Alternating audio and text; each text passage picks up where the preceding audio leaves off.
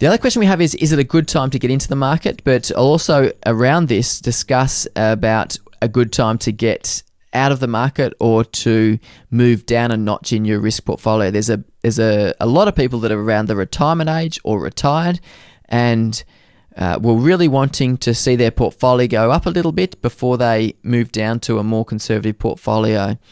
Now, if you're looking at trying to get into the market or you're wanting to invest more money, then is now a good time to get into the market? Well, it potentially would be, but not as good as it was in March of 2009 at the bottom of the market at that point in time, when on the Australian market, the index was, the All Ordinaries index was 3,111 points. That was the low point of the market. So at the high point in November 2007, the Australian market was just under 6,800 points.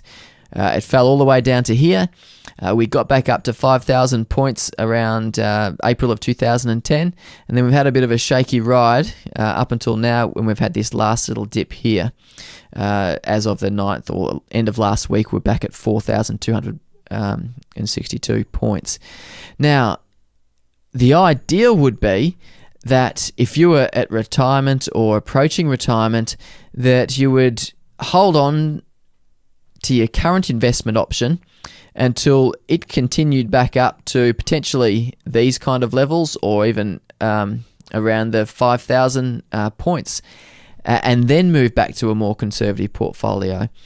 But the challenge is, and the difficulty is in the current market, is that we don't know how long this is going to take. If you look at the longer term cycles, it's pretty easy to look back on history and see that every time in history, the previous highs have been exceeded again. So some point in time in the future, we'll get to 6,800 and exceed 6,800 points.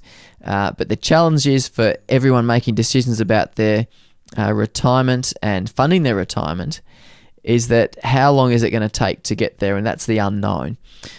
If we look at it from a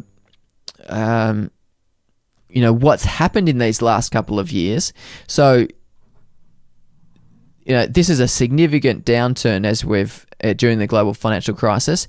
If you put it in perspective, these list these little boxes. I know it's very small and very hard to see, but these boxes here represent every single year of the 110 years of Australian share market history. This line here shows the negative return. So 21 of those years, 110 years, 21 of those years are negative returns, and 89 of them, or 81%, are positive returns. Now, the key ones to look at are the 2009 year, where there was on the Australian share market, a positive 30 to 40% return, and on the 2008 year, it was the outlier by far, a negative return. So it's really just emphasising the negativity of, or how negative or how significant that that period was. Or the other interesting chart that's available is the benefit of investing following a negative year. So these the returns on the Australian share market since 1900, and I guess it illustrates the benefit of investing in a negative year. So if you're investing during this year, say during the Depression, then the following year you would have returned 20% or more. So if you actually invested in a negative 30% market, then you would potentially have made a significant return there. So for the people that had the contrarian approach during the global financial crisis and invested some money during the 2009 financial year, during that negative period, they could have actually benefited significantly from it in the year following that. So I guess the purpose of this chart is really just to show that when you are actually investing in these down periods, and you can be investing in those through just your superannuation guarantee, so your employer contributions. If you're putting money into the market throughout this period on a monthly or fortnightly basis as your pay goes in, you're buying the same units, the same investments, the same shares, at half price at this point in time than you were at this point in time. So whilst it feels really uncomfortable putting money into the market at this point in time, you're actually buying the assets at half the value they were before. And if you bought some assets here, then they've gone up in value by a third or a 33% return if you bought some assets here. So it's not always a bad thing to be putting money into the market in a negative year.